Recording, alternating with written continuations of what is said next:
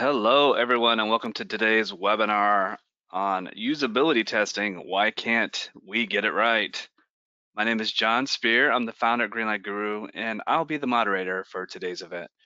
We've got a special presentation scheduled for you today, and I know our presenter, Mike Drews, is really looking forward to taking a critical look at the way we as an industry do usability testing today, and to help you understand how we can do usability testing better while still addressing the regulatory needs and concerns. Before we dive too deep into today's presentation and introduce our presenter and his consultancy, Vascular Sciences, I'm going to touch on a few items real quick. First, today's webinar is going to run for about 60 minutes in total and will include a Q&A session at the end where Mike will answer as many questions as we can get to from the live audience. So I encourage you to submit your questions throughout the webinar, and we'll get to as many of those as time permits. I also want to thank many of you submitted questions in advance of today's webinar, so I appreciate those. We'll touch on quite a few of those questions today as well. We'll be sharing the full recording and slides with all registrants after the webinar, so keep an eye out for that email sometime later today. Folks, I'm going to repeat that because this is always the most common question or comment we get during these webinars. There will be a full recording of today's presentation and the slides coming to your inbox probably later today. So you're definitely going to get it. So just be patient. I'd also like to share a few words about Greenlight Guru and why we put on these free training sessions. If you participated in one of our training sessions before, then you know that we put these on because improving the quality of life is our mission here at Greenlight Guru. And this is likely a mission that's very similar to many of you and your companies tuning in right now. It's also the reason we launched the MedTech Excellence Community, an industry-specific destination for MedTech professionals, which features everything from forums and discussion boards to our job board and the Ask Me Anything sessions. So I encourage you to visit community.greenlight.guru to join for free today. We're constantly looking for ways to fulfill our mission on improving the quality of life, whether that's through launching the Greenlight Guru Academy and community programs, offering free valuable content like these webinar training sessions, or by partnering with world-class medical device consultants like today's presenter, Mike Drews, as well as our award-winning quality management software solution. For those of you who are interested in getting a personalized demo of Greenlight Guru software, someone from our team will be reaching out to you after today's webinar. If you haven't connected with us yet, but want to, after the webinar, head over to www.greenlight.guru and schedule an intro call with us, and we'll show you how our purpose-built solution can best serve your medical device needs.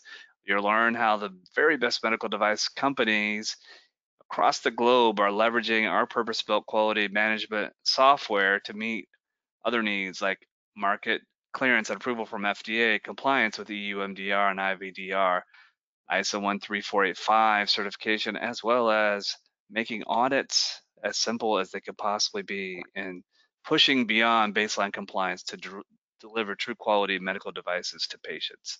Now, let's get on to today's presentation. Let me give a proper introduction to our presenter today and distinguished partner of ours here at Greenlight Guru, Dr. Mike Drews. Mike Drews, PhD, is president of Vascular Sciences, a consulting and training company offering a broad range of services to medical device, pharmaceutical, and biotechnology companies, including creative regulatory strategy and competitive regulatory intelligence, regulatory submission design, FDA presentation preparation, and defense. Mike is an internationally recognized expert who brings a breadth of knowledge and a hands-on experience, and his teachings from the ongoing work he does for FDA, Health Canada, and other regulatory and government agencies around the world. He's also a featured keynote speaker on cutting-edge medical technologies and regulatory affairs. If you are familiar with the Global Medical Device Podcast, then you'll recognize his voice right away, as he's a long time frequent guest on the show. So without further ado, let me hand things over to today's presenter, Mike Drews.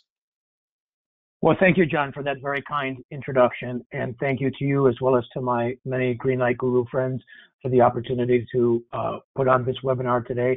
And obviously a special thanks to all of you in the audience, both those of you that are listening right now in real time, as well as those of you that may be listening to the recording in the future, because without you, we would obviously be just wasting our time. So as John said, the topic of today's webinar is usability testing.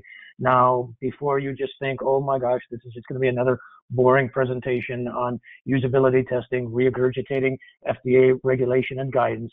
For those of you that don't know me already, you know that, or you're going to quickly find that I'm not going to take that approach, because in spite of the fact that we do usability testing on most medical devices today, we continue to be plagued with many usability problems.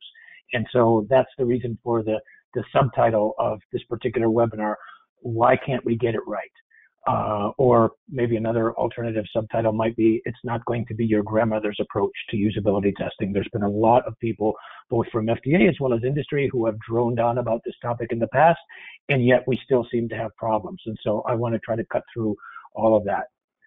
John mentioned a bit of my background, and my background is in the handout that goes along with this particular webinar. But I just want to emphasize two things about my background. First of all, in addition to working as a regulatory consultant for a wide variety of medical device companies, I also work as a consultant for the FDA, as well as Health Canada and a few of the other regulatory agencies around the world. And there's not a lot of people that can say that work on both sides of that proverbial fence. And so I really try to use that to my advantage. And the last thing that I just want to say about myself is I'm a contributing editor to several of the largest medical technology and regulatory publications, including Greenlight. But here are links to a number of my columns and articles and webinars and podcasts and a variety of different sources. So I would encourage you to check those out as you're interested. So specifically getting into the topic of usability today, here's what I'm hoping to discuss in the short time that we have together. What is usability testing? And much more important than that, why is it important? Why is usability testing today the rule rather than the exception? As some of you may know, it was not always the case. As a matter of fact, just a few years ago, it was pretty uncommon for companies to do usability testing on their devices. And now almost everybody does it. So the question is why? What has changed? Does usability differ for devices that are used by patients versus devices that are going to be used by healthcare professionals? How does usability differ pre-market versus post-market? How can we do usability testing better, more realistically, while at the same time ticking the regulatory boxes, meeting the regulatory requirements? What are the usability challenges in the future? For example, with personalized medicine, i.e. 3D printed medical devices, and how do we meet them? And then I decided to throw in one or possibly a couple of bonus questions, time permitting.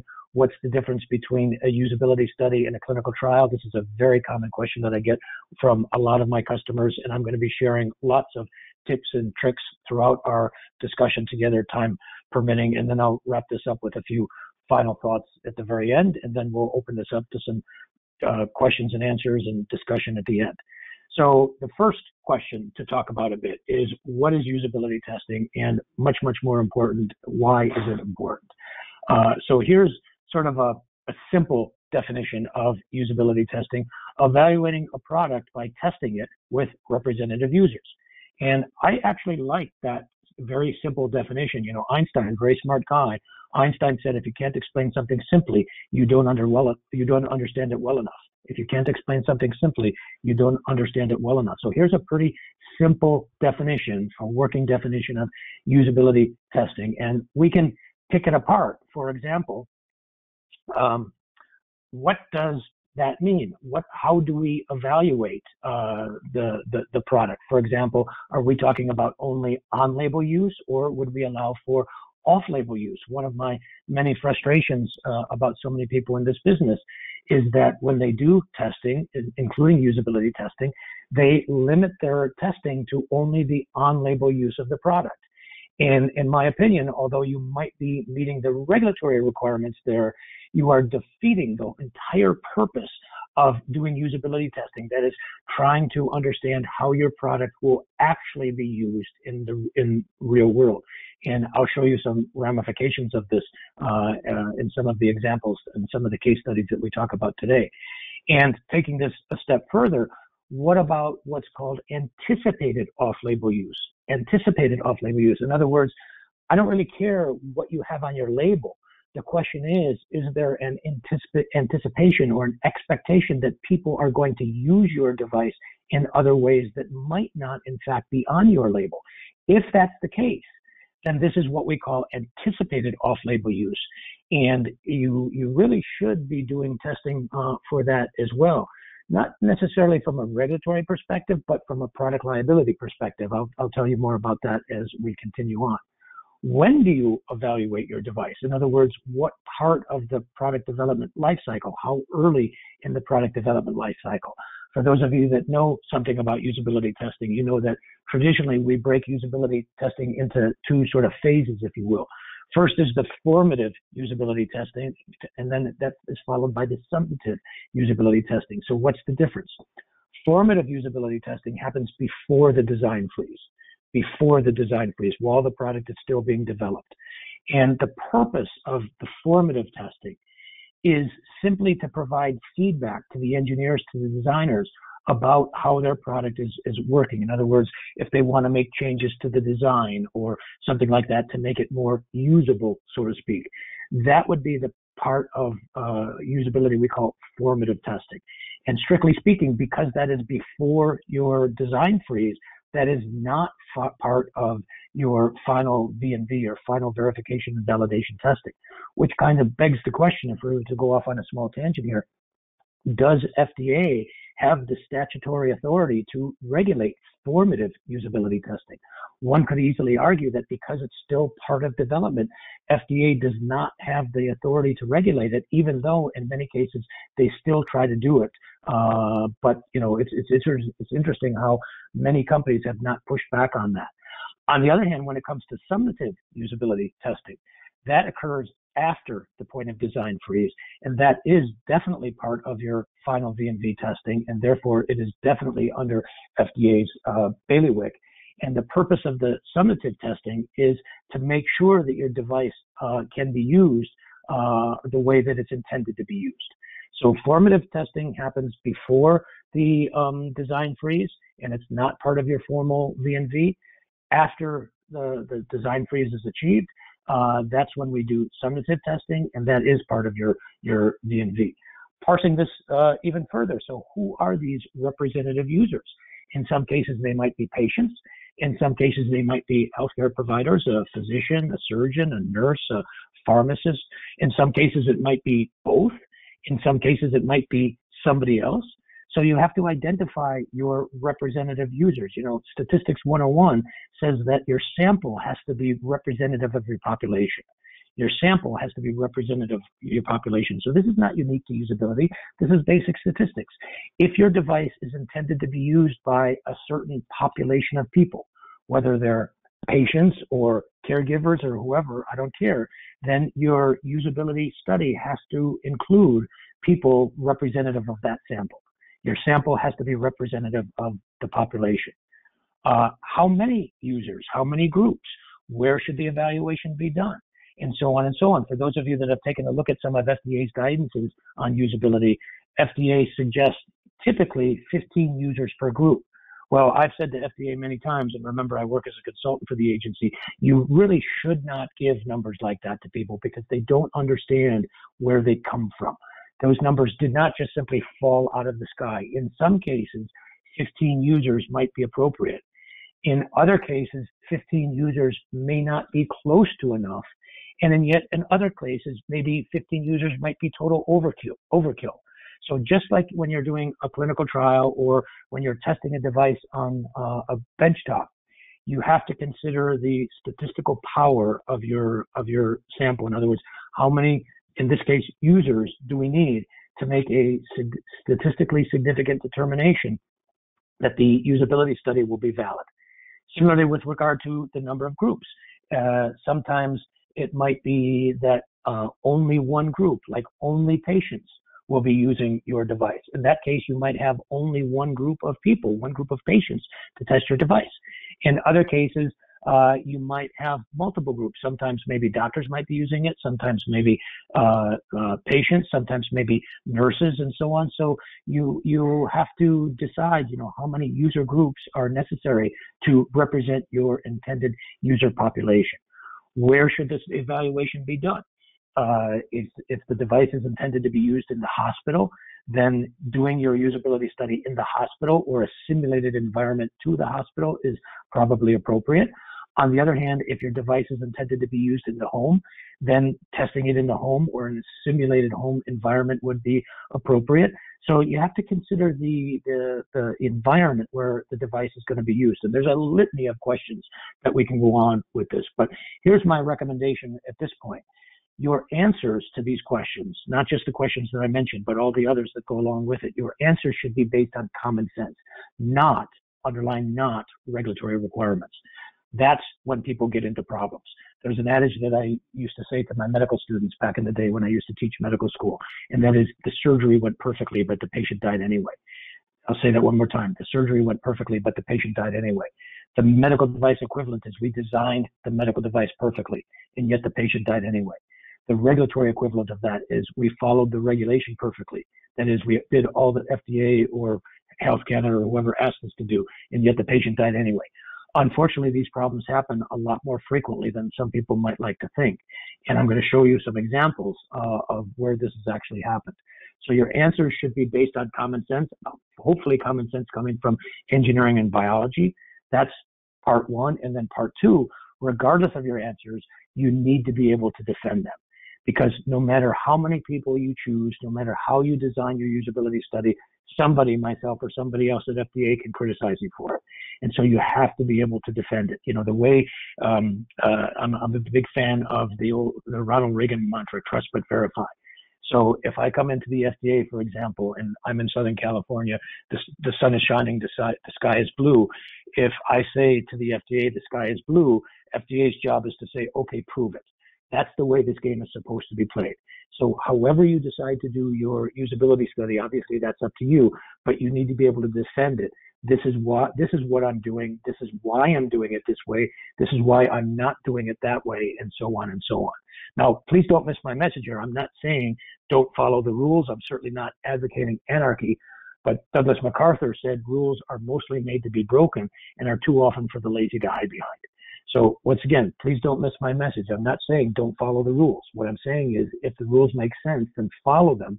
But if the rules don't make sense, and we follow them anyway, and we agree that they don't make sense, and yet we follow them anyway, is that a problem with the system or is that a problem with us? And unfortunately, as we'll see in some examples shortly, some of the rules when it comes to usability or some of the ways that people do usability testing today just simply don't make any sense. So let's shift to the second part of that first question, and that is, why is usability testing important? My simple answer is to demonstrate that your device can be used as it's intended to be used, to demonstrate that your device can be used the way that it's intended to be used. So as an example, let me just share with you an observation that I made about 30 years ago when I first started working in this industry, talking about coronary stents. These are bare metal stents. One of the things I find interesting is that the people that are designing these stents, for the most part, have never held a beating heart in their hand. When you think about it, does that make any sense? It's kind of like asking an engineer to design a car who has never driven a car before. And it's even further complicated in the medical device industry because most medical devices, certainly not all, but most medical devices like a coronary stent, for example, cannot really be used in the real way that they're intended to be used. In other words, unless the R&D engineer is also a cardiac surgeon or an interventional radiologist, they're not going to be able to put a stent into a patient themselves. Yeah, they could do it, with a simulation on the benchtop and so on. That's a reasonable facsimile, but it's certainly not perfect. So, think about this. It's really an interesting, sort of a dilemma, asking an engineer to design a car who has never driven a car before. That's another reason why usability testing is so important. So don't think about this as simply ticking the regulatory boxes, because another assumption that many people make is that if you tick the regulatory boxes, that means that you've accomplished your objective. You've demonstrated that your device can be used as intended. And I don't think so. I don't think that ticking those regulatory boxes necessarily means that you've done this, for the same reason that a lot of people think that if you have a quality management system in place and it ticks all the regulatory boxes, then your QMS works. I have never made such an assumption, because I see lots of examples of companies that have quality management systems that tick all the regulatory boxes, and yet they do not work. They have very significant problems with them. So be careful about making that assumption. The next objective I wanted to talk about a little bit here is, why is usability testing the rule rather than the exception, and was it always this way? Well, today, the vast majority, in fact, not all, but the vast majority of medical devices, before they get onto the market, they have to undergo some degree, some amount of usability testing. But back in the day, and I'm not talking about 50 or 100 years ago, I'm talking about literally just about a decade ago, it was extremely uncommon for a medical device to undergo usability testing prior to market. In fact, about a decade ago, it was the exception rather than the rule that a medical device underwent usability testing. The question is why? What was the precipitating event that led to now usability testing becoming almost universally required across the medical device universe? And I asked somebody once who represented themselves as an expert in usability testing this question, and they did not know the answer. So I said to them, well, how could you call yourself an expert in usability testing if you don't know why this has even started? Well, some of you may remember what I call the infusion pump fiasco that happened about a decade ago, where, long story short, there were a number of problems that were caused by infusion pumps, and that led to about 80 recalls from manufacturers across the board. Many of these problems had to do with the usability of these pumps. For those of you that are not familiar with this, let me share with you a short video that talks about it further. Watch this.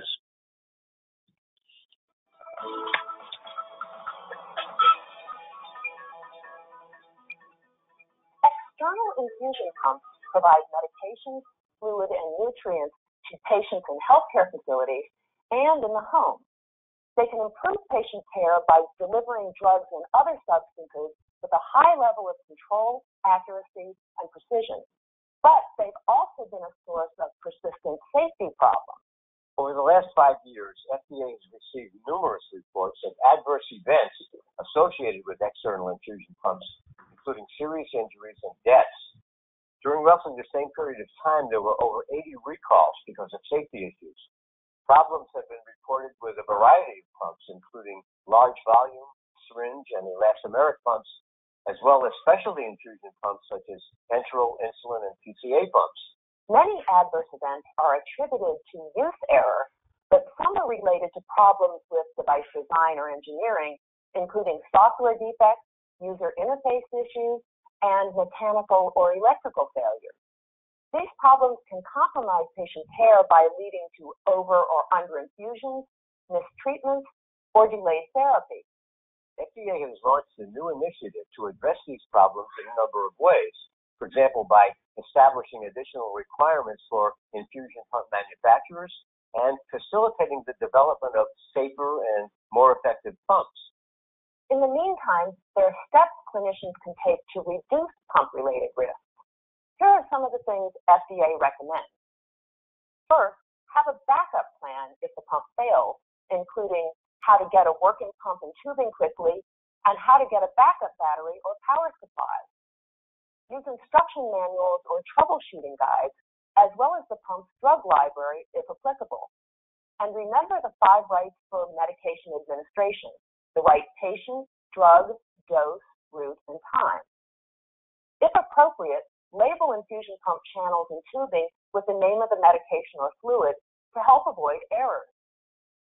Don't use a pump if it's broken or damaged, even if there are only small chips or cracks. And don't use a pump if an unexplained alarm occurs or if the pump doesn't function as you expect it to. Tag the pump with details about the problem and report it. And finally, be sure that the preventive maintenance recommended by the manufacturer is performed. Okay, so we don't have time to get into this particular case in detail, but suffice it to say, this was the precipitating event, if you will, that led to usability testing being required in most medical devices across the board. And this is one of those small examples, one of those watershed moments that really changed the direction of the medical device industry. Just like the silicone breast fiasco led to the biocompatibility testing requirements that we have today. Just like the tragedy that occurred at UCLA and other places with the duodenoscopes that led to contamination and the reprocessing requirements now in place for a lot of medical devices today. I put the number of watershed moments or precipitating events very, very small, but the infusion pump fiasco is one of them.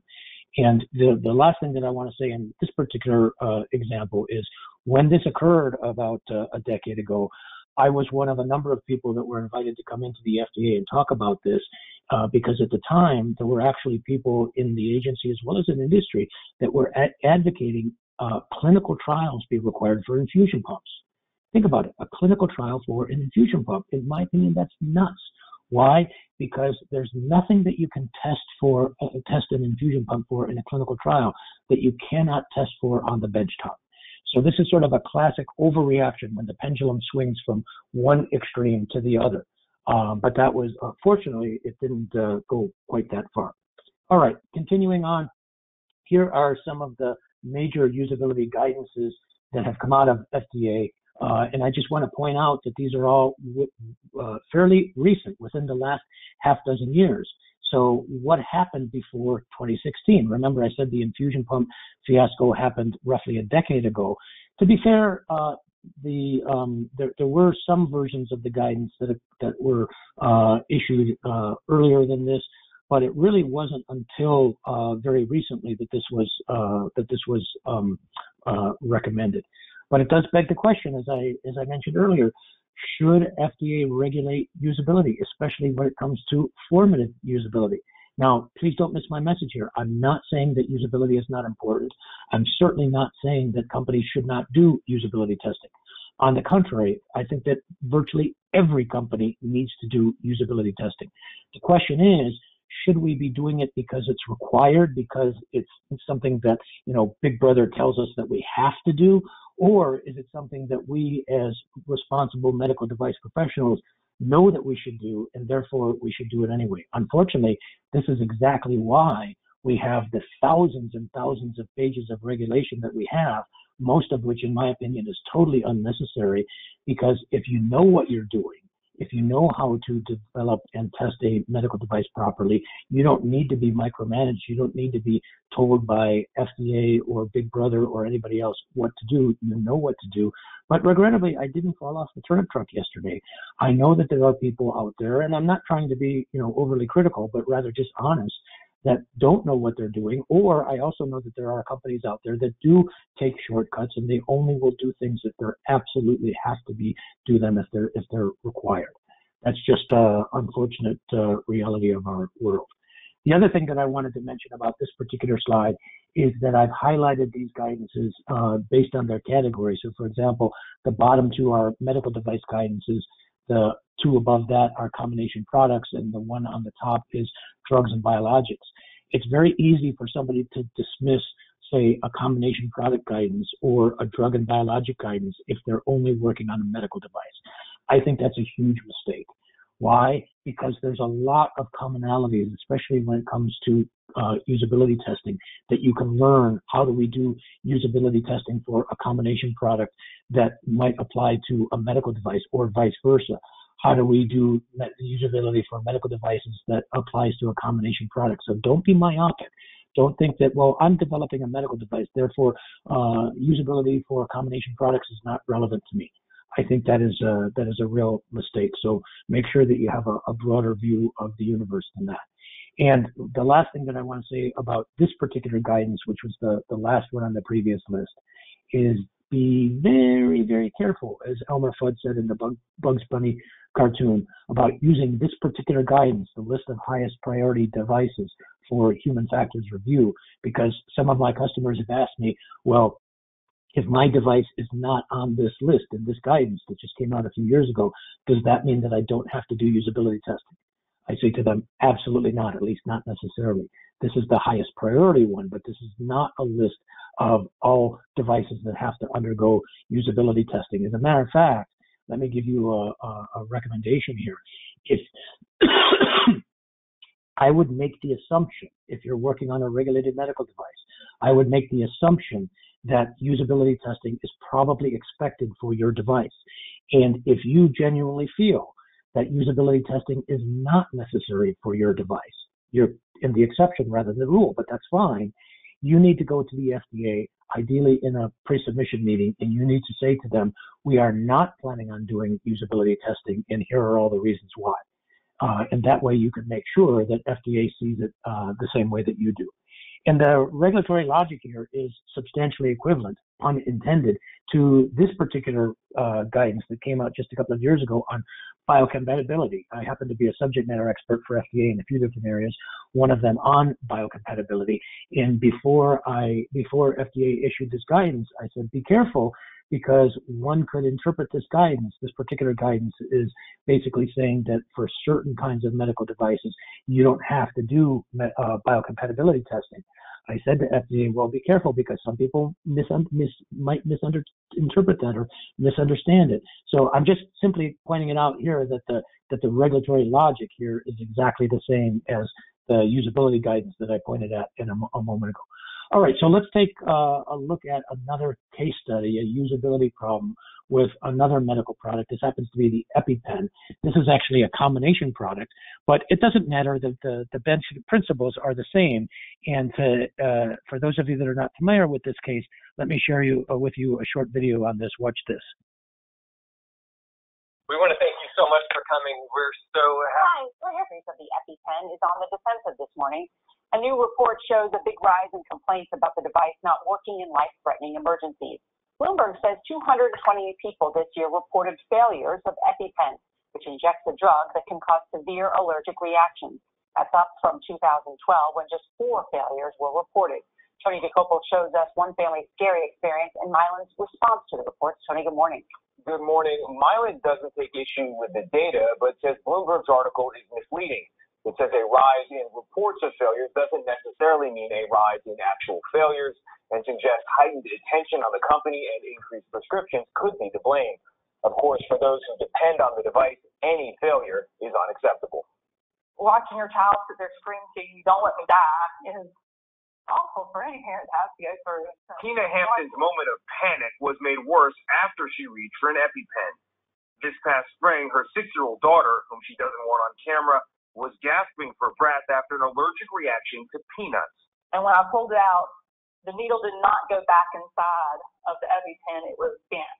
It sliced her daughter's leg, leaving a scar. She credits a backup EpiPen for saving her child's life. Bloomberg obtained data from the FDA linking 228 reports of EpiPen failures to 7 deaths and 35 hospitalizations this year.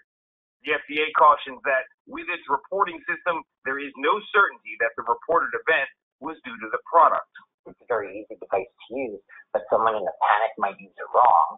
Dr. Scott Fisher is a pediatric allergy expert. He showed us how quickly the EpiPen deploys. 1, 2, 3. Slow motion gives a better look at how it delivers a dose of epinephrine, just 1 shot per device. In emergencies, he says some folks get confused, holding it the wrong way. When they press it, they then get the medication into their thumb. I just want to pause the video for a second and interject a comment. How obvious can it be? I mean, if nobody anticipated this particular problem, that in an acute scenario like this, and keep in mind this, what the DoD, the military calls situational awareness here, when a patient is going to use a product like this, they're probably having a pretty significant anaphylactic shock, and if they don't use the product properly, then they're going to get very sick. They might even die.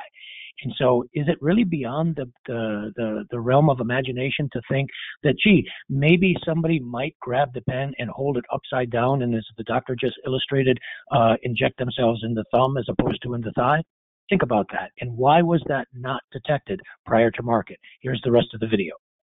Despite the increase in reports of failures since 2012, Mylan says no changes have been made to the EpiPen device since 2009. I find it interesting that the company is basically saying, well, the problem is not with us, the problem is not with our product, but is rather with the way people are using it.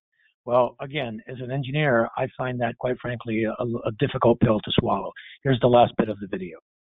The company says they haven't found a causal connection between reported patient deaths and the EpiPen.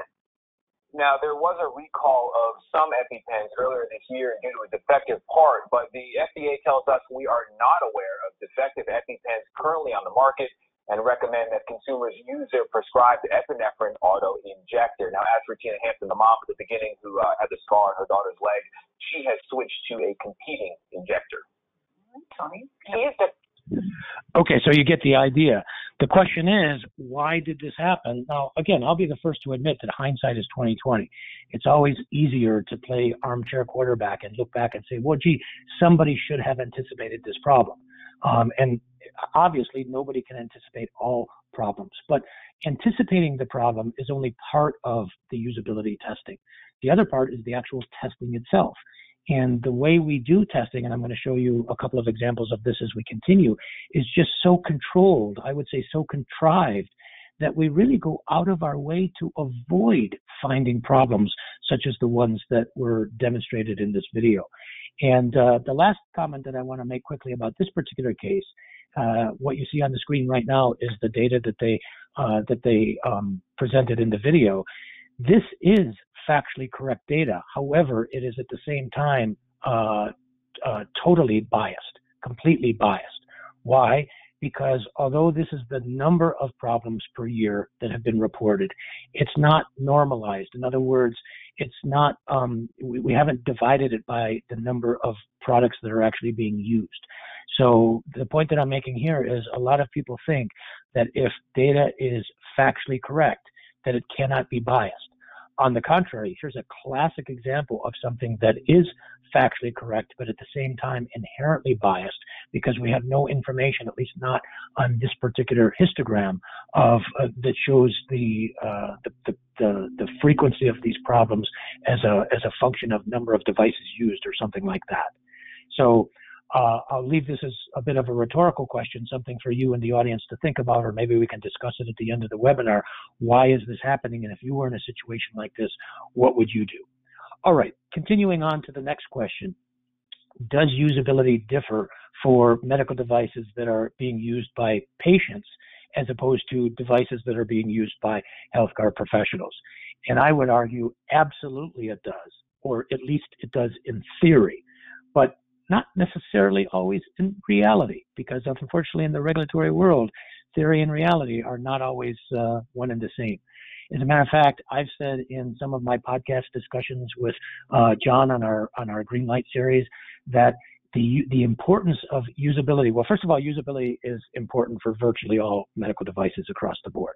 However, the importance for usability the importance for usability in devices that are going to be used directly by a patient is much, much higher, is much, much greater than the importance for usability for devices used by healthcare professionals. Now, again, don't get me wrong. I'm not saying that if you are working on a medical device that's going to be used by a doctor or a surgeon that usability is not important. Of course it is. But what I'm saying is, relatively speaking, it's more important for devices that are being used by patients. Why? Very simple. Because when a healthcare provider uses a device, we assume that they have gone through medical school or nursing school or pharmacy school or what have you. In other words, they're a trained medical or healthcare professional. Now, as a side note, I got to mention, because I used to teach medical school back in the day, I was constantly reminded of the old joke, what do you call the person that graduates last in their class in medical school? Doctor. So just because somebody has graduated med school and has MD after their name, or RN or PhD or something like that, as Shania Twain said in her song, doesn't impress me much. But assuming that they do know what they're doing, usability for devices used by a patient, especially a patient unsupervised in a home, is much, much more important than for a device used by a skilled medical professional. However, ironic as it sounds, nowhere in the regulation or the guidance is this written down. As a matter of fact, we don't usually distinguish when it comes to usability between devices used by a patient versus a healthcare professional. Should we? Well, I would like to think that we don't need that level of regulation. I would like to think that we don't need that level of micromanagement, that those of us working in this field know what we're doing, and we know that already. But unfortunately, I said before, I didn't fall off the turnip truck yesterday. Regrettably, there are those people in this business who seem not to know that or don't do that. But there is a big difference between the two. And just a quick illustration, let me share with you two devices. I've sort of non-dimensionalized them a little bit, but these are two devices that I've been involved with recently. Let's do a quick compare and contrast. On the left, we have a device that's indicated for intraocular injections. In other words, injecting a drug into somebody's eye. And on the right, we have basically a saliva-based in vitro diagnostic. And this portion of the device is nothing more than spitting in a tube. That's literally all it is, spitting in a tube. So in which case is usability testing more important or more critical? Well, I'm not going to take the time to open this up as a polling question, but I would assume that the vast majority of you in this audience would probably say, at least I would hope that you would say, that usability for a device indicated for intraocular injection is obviously much, much more important, more critical than usability of a device where you just simply spit in the tube. Unfortunately, the reality is not so simple, because when this particular product went through, it required zero usability testing. None, nada, not one little bit. And the regulatory justification, and in my opinion, this was a weak justification. This is why, when a company gets a 510K, that's what the academic equivalent of being a C student. The regulatory justification is that this was a 510K, therefore this was well-established technology, and therefore usability testing is not necessary. On the other hand, coming back to our spitting in the tube example, what happened in that particular case?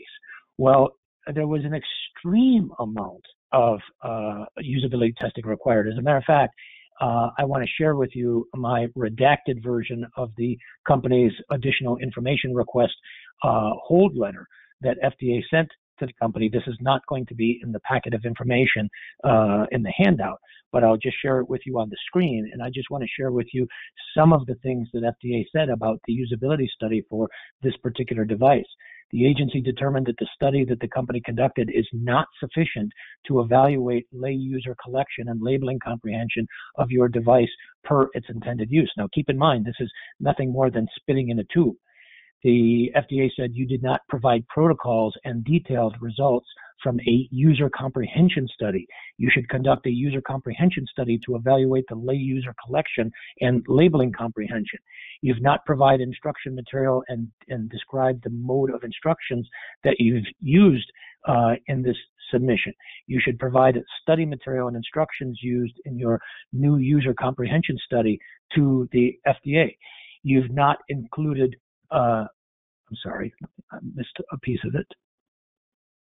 You've not included demographics of the study population. If your intended use population represents the U.S. general population, your study participants should represent 4 U.S. consensus regions. In other words, South, Midwest, Northeast, and West. Keep in mind, this is for spitting in a tube. I've gotten medical devices onto the market in some cases that were permanent implants that went into people's bodies for the rest of their lives, where we didn't do this level of testing. You have not provided statistical analysis and predefined acceptance criteria for your comprehension study. You should have a predefined acceptance criteria for your study and then provide overall pass rate for all tasks and confirm if your study meets the acceptance criteria, identify and account for all sources of bias in the study results. You have not summarized study results in your user comprehension study. You should provide summarized user comprehension results. You should include a summary table showing comprehension results regarding comprehension concepts relevant to your proposed device. You have not provided survey parameters. You have not provided a flesh-contained reading analysis of this particular device's labeling, and on and on. So all of this feedback, basically FDA was rejecting the company's usability study. Now, in this particular case, actually, the company made the submission to the FDA before they brought me in. and then they got this hold letter, and that's when they brought me in to kind of help clean up the mess. And I say to the company, well, yeah, I'm happy to help clean up the mess, but I wish you would have brought me in, 6 months or a year earlier, because it would have been a heck of a lot easier and faster and cheaper to avoid having this mess to begin with than to have the mess and then afterwards have to clean it up. So what was the regulatory justification? And again, my opinion, very weak justification. This particular product was being brought onto the market as a de novo. But here's the important part. A de novo, obviously, unlike a 510K, is for new, not established technologies. But the new technology here, the justification was for the de novo was the in vitro diagnostic. It was not the collection method of literally spitting in the tube. So in my professional opinion, this was an over ask by the agency. They were being too burdensome here. And as a matter of fact, in this particular case, one of the things that we did was we threw the least burdensome flag. And if you're not familiar with what that is, I would just refer you to the podcast that John Spear and I did for Greenlight about a year ago called When to Throw the Least Burdensome Flag on the FDA.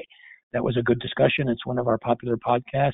If you think that FDA is being overly burdensome, and in this particular case, we generally thought that they were being overly burdensome, we threw the least burdensome flag. And long story short, the company was successful, and we were able to not totally eliminate the use of usability testing here because that would go too far, in my opinion, but certainly greatly reduce the burden on usability testing for a pretty simple action of spitting in a tube. On the contrary, contrast that with the example on the right of an intraocular injection where no usability testing was necessary, or at least was deemed necessary. I didn't say it was necessary for me, but it was deemed unnecessary for the reasons that we just discussed. So what's the root cause of this problem? As an engineer, I like to think about root cause. And by the way, oftentimes when I hear people discussing root cause, they really never get anywhere close to the real root cause. They're all dancing around the surface, talking about the superficial manifestations of much, much deeper problems.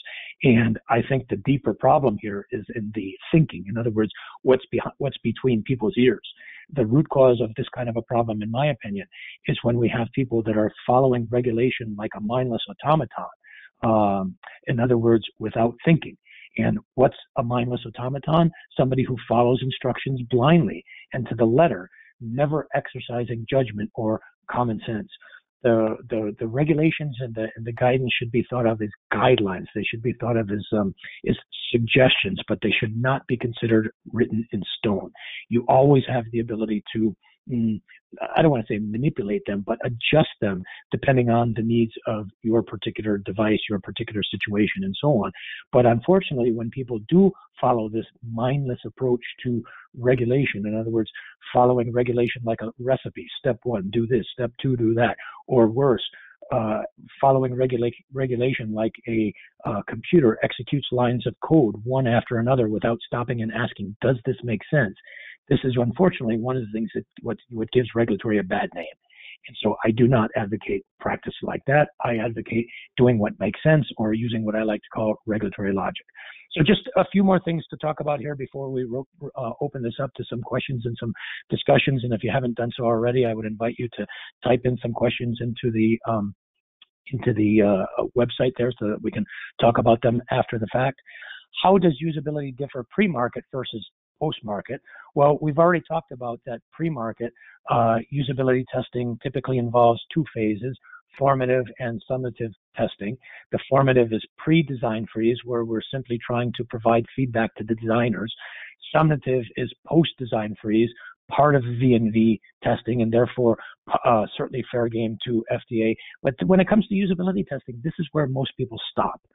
And that's another big problem because there's something big missing here. What's big missing here? And that is the importance of post-market usability testing. In other words, the importance or the role of post-market surveillance in usability testing. In fact, FDA doesn't have a specific guidance on this, but they do have a section on their website talking about human factors and post-market surveillance. And if you're not familiar with this, and I suspect many of you are probably not, because post-market surveillance for usability testing is not something that most of my customers have even thought about or considered until I bring it up with them. You might want to check this out. The question is, talk is cheap. Is this theory or reality? Well, let's take a look at another real-world example, another of my many favorite examples of usability testing or the lack thereof, and that is the Da Vinci surgical robot. For those of you that are not familiar with this particular case, here's a video to illustrate. Watch this.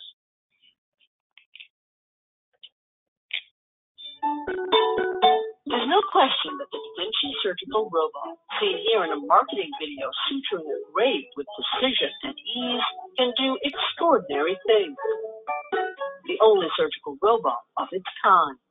Many doctors, like heart surgeon Dr. Robert Poston, seen here using the Da Vinci, are believers. The patients recover quicker, less blood loss, there's less complications. That's because there's no big incision.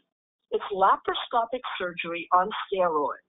The robot controls the instruments guided by the doctor at a console. My ability to be precise is better, even in my own hands. But the Da Vinci is not without problems.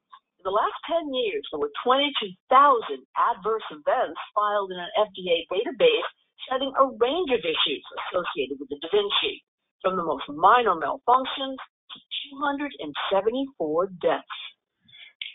22,000 adverse events, 274 deaths, many, certainly not all, many of these directly related to usability or the lack thereof. This product did get onto the market. It ticked all the regulatory boxes, and yet we're still having all these problems. Why? So this illustrates not just the importance of post-market usability, but also the fact that simply ticking boxes on the form is not always a good enough approach. Here's the rest of the video. Lori Featherstone, who lives with her daughter in Altoona, Iowa, wishes she'd ask more questions before having robotic surgery. Is she sick right now? Are you okay? Yes. All day, every day. Sorry. 3 years ago, her doctor told her she needed a hysterectomy. She told me that I needed to choose whether to have a robot or a surgeon. And if she were me, she would elect to have the robot. Less downtime, less scarring. But Lori had serious complications. Basically, my kidneys were drowning. They found that my ureter had some type of thermal injury. So somewhere in the course of the surgery, you burned. Mm-hmm.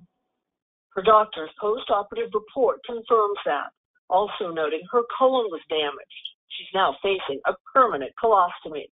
All this 2 years after Da Vinci's manufacturer, Intuitive Surgical, had been put on notice in a strongly worded letter from the FDA that, among other things, burning was a problem.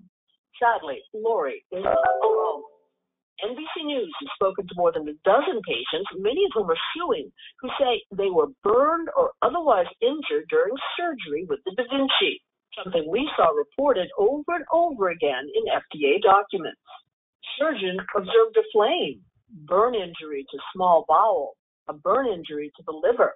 And while Dr. Poston has now performed 1,200 surgeries using the Da Vinci, he tells us before doing his first, he had only 2 hours of practice on the device and is extremely worried about the lack of doctor training. If you want to fly a commercial airplane, it takes you 1,500 hours. But you can fly a robot after training, which isn't really that rigorous. In fact, there are no national requirements regulating how much training a surgeon must have to operate using the Da Vinci. The FDA says it doesn't have jurisdiction. And while Intuitive Surgical offers a 4-level training program, it cannot require surgeons to complete it. The root cause here is the training, the willingness to sell robots to people and promote them doing surgeries when they weren't adequately trained, the willingness of hospital credentialing committees to sign off on them and allow them to do it. Dr. Poston hopes every surgeon will search his or her own conscience. We should live in a world where we practice brutal transparency with our patients. So if we lived in that world, we would tell the patient, I'd like to operate on you, but I didn't have the time or money to have all the training that I really think that we ought to have had. Is that okay? Is that okay? Would you be okay with that? The robot's manufacturer tells NBC News that they, quote, offer a comprehensive, intensive training program that depends on the surgeon's capabilities, and that they also strongly recommend that surgeons continue training throughout their careers. Now, Lori Featherstone filed suit against Intuitive, but later voluntarily withdrew it. She says, ask questions. And in the interest of, in full disclosure, as some of you may know, if you've heard some of my other podcasts or webinars, I spend some of my time working as an expert witness in medical device product liability cases, and this is in fact one of those cases. So there's a tremendous amount of lessons to be learned here in this particular case of not just what to do when it comes to usability testing, but what not to do. And I would encourage you, we don't have time to get into this in more detail, but I would encourage you to take this case back to your particular organization, and I've included in the handout some of my questions for discussion, and use this as a teaching moment in your organization to see if some of these problems might happen to you. Even if you're not working in laparoscopy, even if you're not working in surgery, these kinds of basic problems happen to medical devices across the board. Because if you don't do this, if you're not proactive, then let me show you what can happen next. Watch this. Attention Da Vinci surgical robot patients. If you had a hysterectomy or prostate surgery performed by the Da Vinci surgical robot and suffered medical complications, call 800-800-1919. If you had to undergo additional surgeries due to complications, call us. If you are considering robot surgery, get the facts first at badrobotsurgery.com. I love that URL, badrobotsurgery.com. But anyway, the point here is when I work with my customers, I always try to encourage them to do what I think is necessary to do, because maybe I'm naive, but because it's the right thing. I will then default to say, well, maybe the regulatory requirements will require this as well. But if I absolutely have to, if you're not going to do something, your company's not willing to do something because it's required by the FDA, I will raise the possibility of, look, you might be looking at a possible product liability case later on. You know, a lot of my friends in this industry, they tell me that they fear the FDA. I say, no. You should not fear the FDA. You should have healthy respect for the FDA, but you should not fear them. Who should you fear? You should fear the product liability attorneys, because they can instill a heck of a lot more damage to the company than the FDA ever could. So let me just wrap this up with a couple last things, and then we'll wrap this up in a few more minutes, and then we're going to have some time for Q&A afterwards. So hopefully you're typing your questions into the discussion. I hope we're generating some good thought-provoking questions here. How can we do usability testing better than we do it today and still tick the regulatory boxes that we're required to tick? Well, as an example, let me share with you a situation that happened a few years ago. I remember I was giving a presentation at a conference. This was before COVID, and coincidentally, there was a woman presenting just before me who was describing a usability study for their particular medical device. I don't remember what it was. I think it's probably a laparoscopic device, but it doesn't make any difference. And one of the things that she said is that in their usability study, one of their criteria was that the surgeon had to read and follow the directions for use, or what some people refer to as the instructions for use, the part of the low-level labeling. And I asked after the presentation, I said, because I wanted to stimulate some discussion on this, and I said, well, you realize now you have totally invalidated your entire usability study. Why? Because we all know that in the real world, most people don't read, let alone follow what you write on your DFU. And she said, yes, Mike, you're right. I agree with you, but it passed muster to the FDA. And so the question is, what good is it to do a usability study, or indeed any study at all, if it's not representative, if it's not realistic of the real world? Once again, I'll leave that as a rhetorical question, but certainly something to think about. What good is it to do a study if it's not representative of the real world? So based on that, here is sort of my wackadoodle two-step usability protocol. All usability studies can be boiled down to these two steps. Step number one, give the user your device, whether the user is the patient or the surgeon or whoever it is, I don't care. Give the user your device. And then step number two is, my wife would say, you can stop talking now. And if one of the things that they do is take your DFU out of the box and throw it in the trash, then you note that down. Now, of course, I always make this advice somewhat facetiously, because I know no medical device company on earth will ever want to do a usability study this way. But if you really want to do a usability study and really want to make it accurate and realistic, is this really such a wackadoodle idea? Is it possible, or indeed is it possimpable? What does possimpable mean? Well, any of you fans of the TV show Doogie Howser or How I Met Your Mother? Watch this.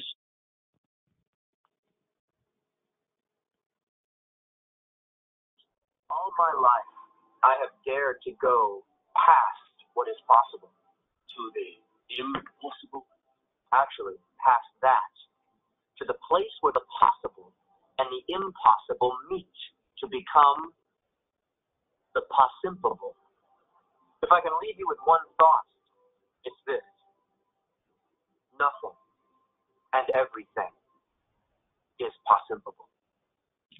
I love that. Nothing is, and everything is possimpable. Thank you, Doogie Howser. And yes, I'm dating myself, because to me, he will always be Doogie Howser. But think about it. It is possible to do a usability study that does tick all the regulatory boxes on the form, so that you can obviously get your product onto the market, but at the same time, be more realistic than the way we do most usability studies today.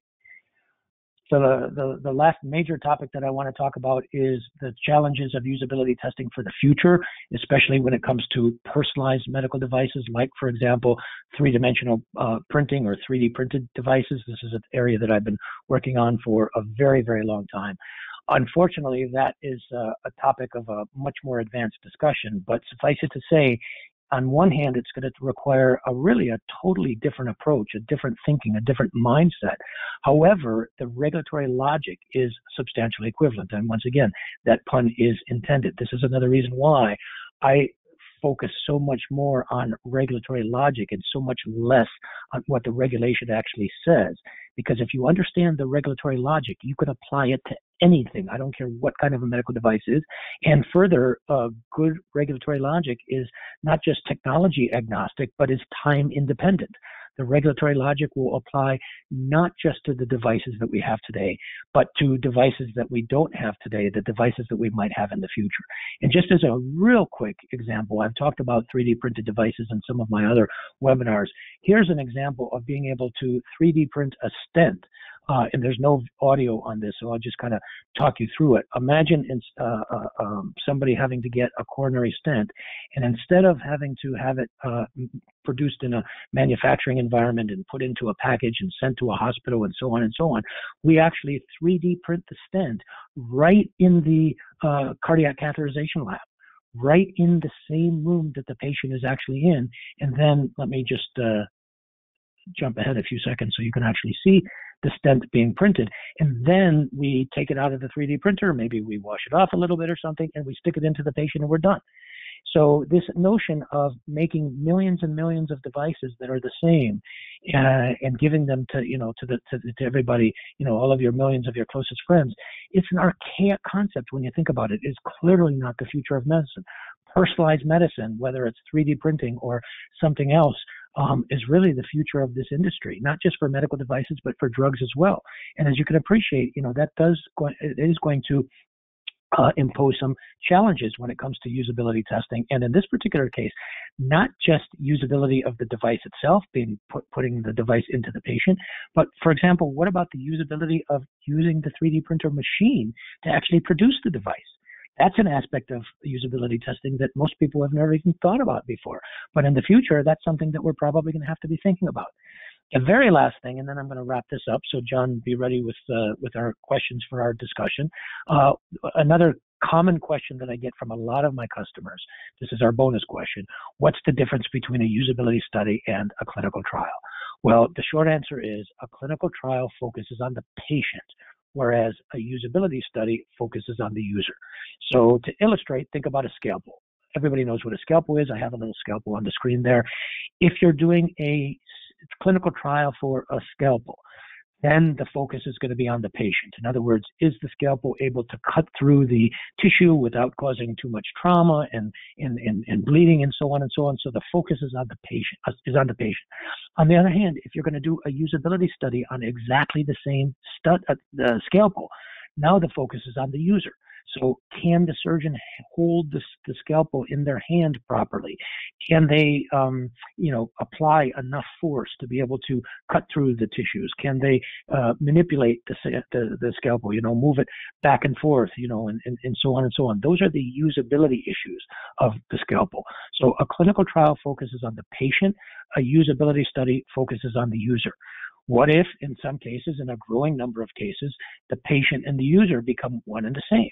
Well, now, that's a different kind of a scenario. In the past, most of our regulation, including usability, made the assumption that the person using the device was a healthcare provider, a doctor, for example, whereas the patient was somebody that the device was being used on. But nowadays, more and more, we have lots and lots of devices where the patient and the user are one and the same. So can we combine a usability study and a clinical trial? The answer is yes, but, and again, this is a topic for a more advanced discussion. Here's my best advice. If you want to combine the two, and you certainly can, I was among the first to actually do this with products and get them through the FDA, where we combine the usability study and the clinical trial into one. I strongly recommend that even if you're going to combine them mechanistically, mentally, you keep them separate, because the goals and objectives of a clinical trial and the goals objectives of a usability study are fundamentally different. So even if you want to combine them mechanistically, you still need to be able to tick all of the boxes on the clinical trial side, and you still need to tick all of the boxes on the usability side. In other words, you need to meet the goals and objectives of both. I have no problem combining the two when it's appropriate, but just make sure that mentally you kind of keep them separate from one another.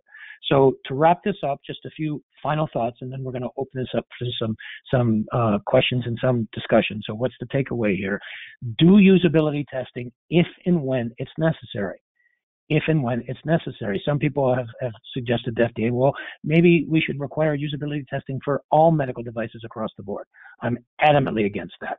100% against that. As a matter of fact, I'm adamantly against any regulation that applies to everything, regardless of what it is, because we do not want to take that approach, that one-size-fits-all approach. So do usability testing if and when it's necessary. In the majority of cases, most of you are probably going to be involved with medical devices that do require usability testing. But if you think, for whatever reasons, that usability testing is not necessary for your device, that's perfectly fine. But remember, you have to justify that to the FDA. So take it to the FDA. I do this frequently in the form of a pre-submission meeting and say, either I'm going to say, here's my usability testing and here's how I'm going to do it, or I say usability testing is not necessary in my particular case, and here are all the reasons why it's not necessary. And hopefully FDA will say, yeah, we agree with you. We look forward to seeing your submission. Or if they don't, they say, sorry, we don't see it that way. And then this is where the discussion begins. This is where the poker game begins. Once again, some of you have probably heard me use the poker metaphor before. I characterize the entire relationship between the company and the FDA as a poker game in every sense of the word. And just because somebody understands the rules of poker doesn't necessarily mean they're going to be a good poker player, certainly doesn't mean they're going to win the game. I want to do everything that I can legal, of course. I don't want to be wearing any orange jumpsuits in order to win the game. In other words, you can read 50 books on the rules of poker. Does that mean that you're going to be a good poker player? Does that mean that you're going to win the game? Absolutely not. So do usability testing if and when it's necessary. And maybe this is a little, altruistic of me, but do it not because it's required, but because it's the responsible thing to do. I genuinely believe that. Remember the adage I shared with you earlier, the surgery went perfectly, but the patient died anyway. Something to think about. Do usability testing realistically. Regrettably, it is not required to do a usability study realistically. It is not required to do a clinical trial realistically. As a matter of fact, the way we do most usability studies, and I gave you one or two examples today, and different example, but the way we do most clinical trials, they are just not realistic of the real world. what is the point of doing any test? I don't care if it's a usability test, if it's a clinical trial, if it's something else, if it's not realistic of the real world.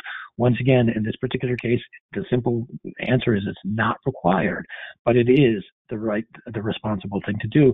And if you're not going to do it for regulatory purposes, then maybe consider doing it for product liability purposes.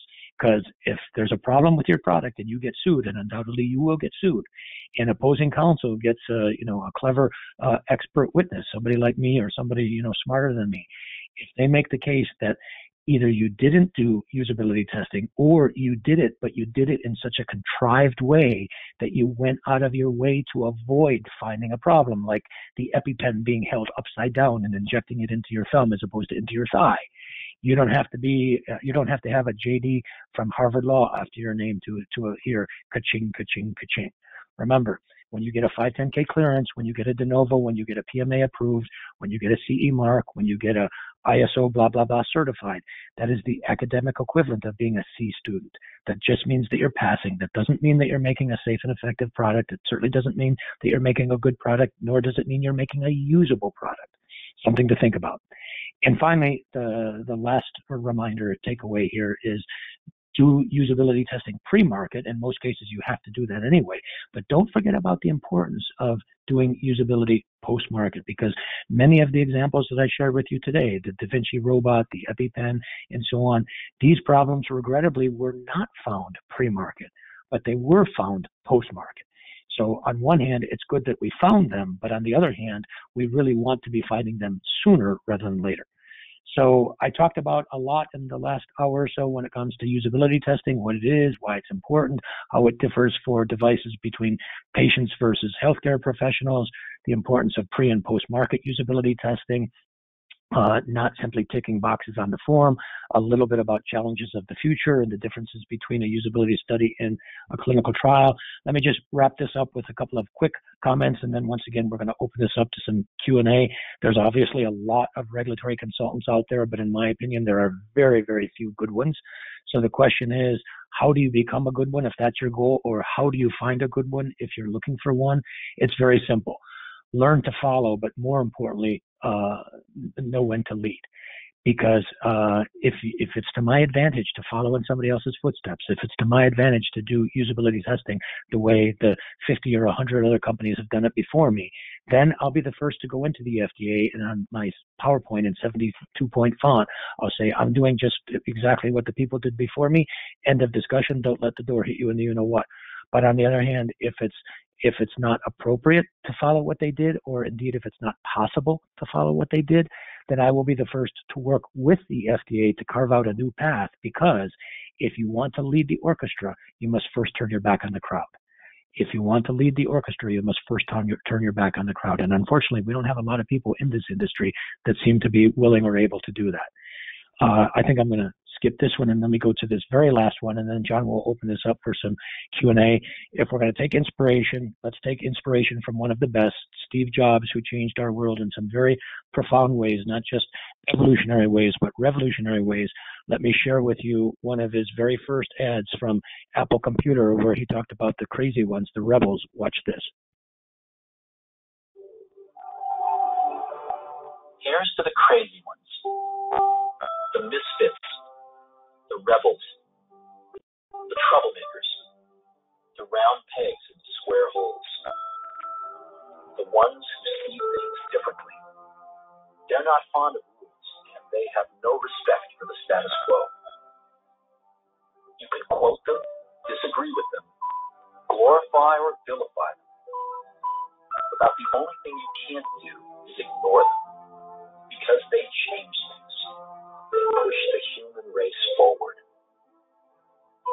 While some may see them as the crazy ones, we see genius. Because the people who are crazy enough to think they can change the world are the ones who do. Call me crazy, call me naive, and certainly many people do, but I'm trying to change the world. I'm trying to make the world a better place, one person at a time. It's taking a long time, and if any of you in the audience want to help me, I could certainly use the help. but not to be so arrogant as to put myself in Steve Jobs' category. But when I did my presentation a few years ago at the MD&M in Anaheim on competitive regulatory strategy, one of the biggest medical device conferences in the world, one of the editors of MDDI magazine was in the audience, and she wrote a column on my presentation, and she characterized me as a regulatory rebel. So in that sense, maybe Steve Jobs might be proud. The last quote that I wanted to share with you is one of my favorite. Imagine where we can be today if discontent for the status quo was the norm rather than the exception. Imagine where we could be today if discontent for the status quo was the norm rather than the exception. Who said this? I said this more than a decade ago in one of my very first columns about medical devices. I don't care if we've been doing usability testing for a long time. I don't care if we've been doing it a certain way for a long time. I don't care if just about everybody does it this way. I don't care if FDA says that we need to do it this way. The question is, does it make sense? If it makes sense, then by all means we should continue to do it. But if it doesn't make sense, and we continue to do it anyway, and we agree that it doesn't make sense, and we continue to do it anyway, is that a problem with the system, or is that a problem with us? At this point, I want to thank everybody for their attention. I'm happy to open this up now for some discussion. I think, John, we've got another 15 minutes or so for some Q&A. So why don't you take it from here, and let's see what else we can talk about. All right, sounds like a plan, Mike. And thank you so much for the time, effort, and energy of presenting today. I know how much you care about this topic. You and I have spoken at length, both on the Global Medical Device podcast as well as just during catch-up calls that we have on the importance of usability. But quite a few questions. Let's dive right in, and folks will get to as many of those of your questions as time permits. Any questions that we don't get to today, they'll be shared with Mike Drews, and I'm sure he'll reach out and connect with you and follow up after the session. So first question comes from Paige. Paige asks, why do some regulatory consultants think that usability testing doesn't apply to IVD products? Yeah, great question, Paige. Thank you for that question. And the short answer is, well, first of all, I don't see anything really overly special or unique about IVDs compared to most other medical devices. We have to take it on a case-by-case kind of a situation. So the example that I shared with you about the spitting in the tube case earlier in the webinar, that was an in vitro diagnostic. FDA wanted a ton of usability testing specifically on the spitting in the tube portion of the device, which in my opinion was overkill, and we threw the least burdensome flag, and in that particular case we were successful. I think the reason why some people separate out IVDs from other kinds of medical devices is because depending on the IVD, once you get the sample from the patient, whether it's saliva or blood or some other kind of a bodily tissue or fluid, and you put it into the machine, now it's just a matter of pushing the right buttons at the right time, and you're done, right? So in that particular case, I think it's important to demonstrate the usability of the machine, the graphical user interface, and make sure that they push the right buttons at the right time, and what happens if they don't push the right buttons at the right time, and the potential risks and harms that can result. But that is really the only aspect of usability testing that might be a little bit different than most other medical devices, like a catheter or a hip implant or something like that. So I'm not sure, John, if I'm completely answering Paige's question. If there's anything else that you want to add to it, feel free. No, I think you hit the nail on the head, and I think the spit tube example that you highlighted during the presentation, compared and contrasted the usability needs for different IVD types of things. And I think, my take on this, sometimes I think people look at what is quote required, which regulatory boxes to tick off from usability, and sometimes, some products technically from a regulatory perspective aren't requiring usability. So I think that might be, at least, in the eyes of the FDA. So I think that actually complicates and creates and perpetuates the confusion on this topic. But let's move on to our next question. This comes from Bob. Bob asks, how best to plan and develop a small usability study to review subtle changes to existing products and its user interface? Well, great question, Bob. Thank you for asking. It's a general question. So I'm assuming that this device is already on the market and they're wanting to make a change to, Bob said subtle changes. I'm not sure if it's in the change in the design or the labeling or something, whatever it is. But here's the thing, from a usability perspective, the company, in my opinion, has an obligation to make sure that whatever those changes are, again, whether it's changing the shape of the device, changing the location of a button that the person needs to push or something like that, they need to essentially validate to make sure that those changes do not create new questions of safety and efficacy. They do not change the overall risk. In other words, the usability should be the same, substantially equivalent, if you will, as the usability prior to the change of the device. In the absence of some little bit more specific information, Bob, it's a little hard to give you a more specific response, but in a general sense, that would be my advice. John, what would you add?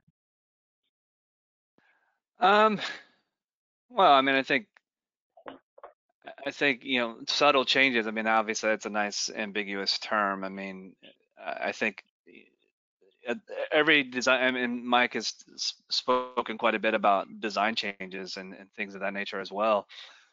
Anytime you're making a change to something, I mean, you still need to address, all of not just the usability of those changes, but you also need to address the design control activities and risk and all those sorts of things too. And when I say address, sometimes addressing it, might be, a simple activity. Other times you might need to go through and conduct a more exhaustive human factors analysis and that sort of thing. So, every change is a little bit different. So I don't know that there's a one size fits all answer to Bob's question. I agree, John. I don't think there's a one size fits all. And to make it a little bit more specific, let me try to take Bob's example and try to meld it a little bit with Paige's question from just a moment ago. Let's assume that because what does subtle change mean? As you alluded to, that's about as nebulous as you can get, right? So let's assume that we have an IVD, and let's assume that the IVD has some sort of a computerized, a GUI, a graphical user interface. And let's assume that your subtle change is maybe a change to the font that's being displayed, or a change to the size of the font, or the color of the font. Most people would probably consider that to be a subtle, maybe even a trivial change. But the question is, how do we know that that subtle or trivial change is not going to impact safety, efficacy, performance? We have some obligation. I'm not talking about, turning this into a 5-year, 300-page PhD dissertation, but some sort of an analysis to determine that, yeah, we've changed the font, and still most people are able to read it okay. What if you change the font color, for example, so that it's very similar to the background font color? And now some people are going to have a hard time reading it. And let's say it's on a mission critical piece of equipment, like it's an IVD for cancer, for example.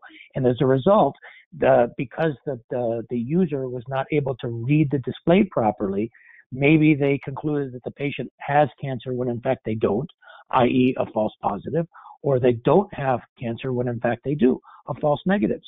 The point is, John, that a lot of people say, well, this is a subtle change. This is a trivial change. We don't have to worry about it. We don't have to test it. We don't have to do anything.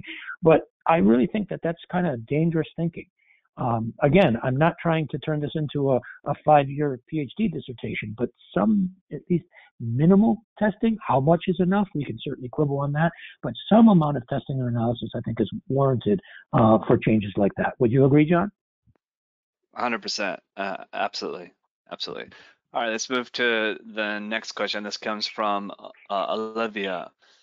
Olivia's question is, if a home use device is intended to be used the same way over multiple days, could you share briefly how you would recommend us to go about conducting usability to test the lay user's retention of knowledge on the correct usage of the device? Yeah, great question, Olivia. Thank you for asking. So again, this is taking into a context the how your device is going to be used. So if your device, I don't know exactly what your device is, Olivia, but if your device is intended to be used, let's say once a day, every single day, day after day after day, and let's further assume that the device is intended to be used in the same way each time, day after day after day, I think, quite honestly, it's an unrealistic expectation to assume that the user is going to read your directions for use each time they use their device after every single day. So measuring the retention, I think is the word that Olivia used, their ability to remember how to use the device as intended over a period of time does make sense. And so assuming that it does make sense, giving your device to a person and seeing how they use it on day one and comparing that to how they use it on day 2 and how they use it on day 7 and on day 14 and so on, I think that makes sense. Again, I don't think this is a huge burden for a company to do. If your device is intended to be used over a period of time, I think it's a reasonable expectation that the company tests the device, in this case, usability testing, over that same period of time. The last thing that I would add, John, and then feel free to chime in either with your comment or the next question. Somebody's going to ask me, well, how long does it, should we carry this on? Well, my most obvious answer is, follow your labeling. So most likely in your labeling, you're going to say in some way that your device is intended to be used for a period of 1 week or 2 weeks or 6 months or whatever it is. If that's the case, then just like we do with any other testing, you should probably test your retention, to use that word, over at the very least that particular period of time. So again, hypothetically speaking, if your device is intended or labeled to be used for 2 weeks, you should test it over 2 weeks. But as a good engineer, John, I think putting in a little bit of a safety factor is always a good idea, because some people, even though it's only labeled to be used for 2 weeks, are probably going to use it for more than 2 weeks. So put in a safety factor, a fudge factor of maybe 50% or pick whatever number. So our device is labeled to be used for 2 weeks. However, we know some people are going to use it more. So we're going to test it for 3 weeks or 4 weeks or something like that. In other words, you want to do a little bit of over testing. This is, for anybody that knows something about engineering, this is not unique to usability testing. The same basic principles I'm applying for testing across the board. What would you add, John, or maybe move on to the next question? What would I add?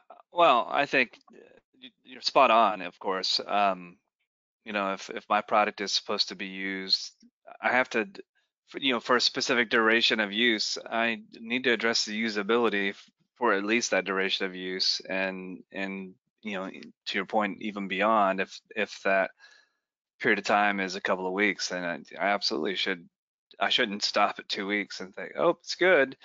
I need to factor in how people are going to really use my product. And I think that's, maybe a key point on usability, which will lead me to, we'll try to squeeze in one more question. I know we're right at the end of our time, but and this comes from Nathan, is what usability testing methods would you recommend for validating directions for use, or the DFU? You hit on it earlier. You can't assume that the DFU is going to be used or followed, and so maybe this is a great way to kind of wrap things up today with Nathan's question. Well, sure, John. That is a good question. Thank you, Nathan, for asking that question.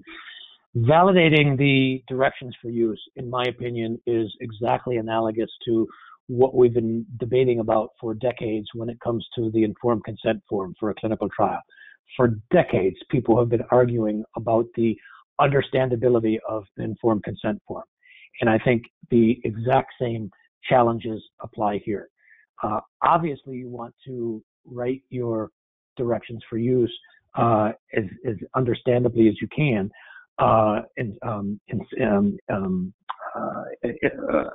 Informed consent forms are typically tried to be written at the 4th grade reading level, which kind of says something about the educational system, at least here in the United States, when we're, applying to the lowest common denominator of the 4th grade reading level. But nonetheless, doing something to assess whether somebody reads or understands your instructions, I think is very important. How you actually do that, what particular method in the additional information request that I shared with you earlier in the webinar from FDA, they mentioned one specific method for assessing understandability, but that's highly debatable. There are other methods that can be used. I don't think it really matters very much which method that you use, as long as you try to validate it somehow, and maybe validate it via a couple of methods. But the last thing that I would say on this one, John, and then feel free to add in or wrap this up, is the underlying assumption here, and this in my opinion is a huge assumption. The underlying assumption here is that somebody is actually going to read it. Because if they don't read it, then, asking the question, do they understand it? It becomes an entirely a moot point, right? So, and in my opinion, John, not to go off on a quick tangent here, but a good engineer will design a product, including a medical device, where you really don't need to read an instructions for use. Think about it this way, John. When you go to Walmart and you buy a toaster, how many people read the instructions for a toaster before they use it? Most people probably don't. I certainly don't. Medical devices should, as much as possible, be designed in that kind of way. Is that naive? Perhaps a little bit, but if we set the bar higher, we will achieve more. If we set the bar so low that we just about trip going over it, then what have we really accomplished? Something to think about. Yeah, absolutely. And I want to just get people thinking a little bit that are listening today. How many products do you use in your daily life where you actually read the directions for use or the instructions for use? I'm going to guess, or I'm going to confess, rather, I hardly ever do. Now, sometimes when it comes to assembling things, you have no choice. And I like Nathan's question a great deal about that, because there's been plenty of times that I've purchased something where assembly was required, and I tried to follow the directions for use, and it didn't make any bit of sense too. So it is important, but don't rely on it for sure. So anyway, I want to wrap things.